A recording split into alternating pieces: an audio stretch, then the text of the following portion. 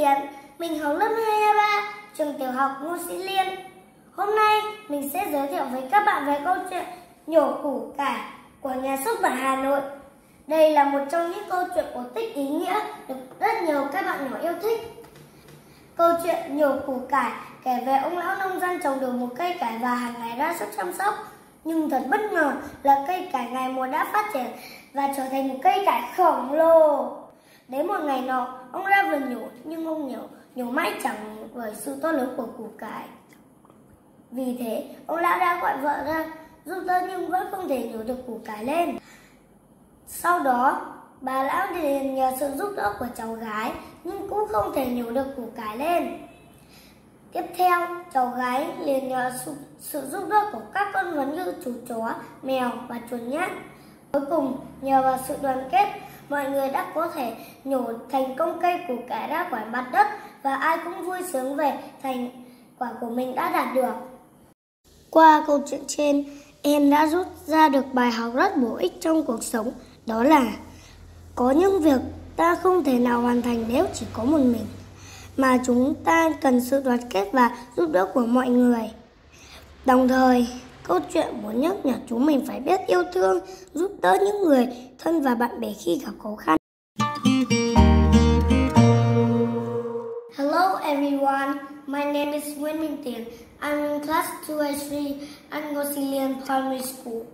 Today, I will talk to you the story, The Great Big Turnip, by Hà Nội publisher. This is one of meaningful fairy tales loved by many children. The story, The Great Big Turnip, is about an old farmer who grows a turnip and takes care of it every day. But unexpectedly, the turnip grows and becomes a giant turnip. One day, he went out to the garden to pull the turnip. But he couldn't pull it up because of the enormity of the turnip. Therefore, the old man called his wife to help, but still couldn't pull it out. After that, the old woman immediately asked her granddaughter for help, but they couldn't pull up the turnip. Then, the granddaughter asked for help from animals such as dogs, cats, and mouse.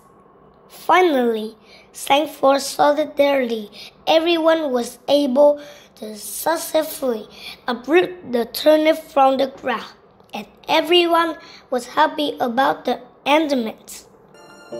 Through the story, I have learned a very useful lesson in life.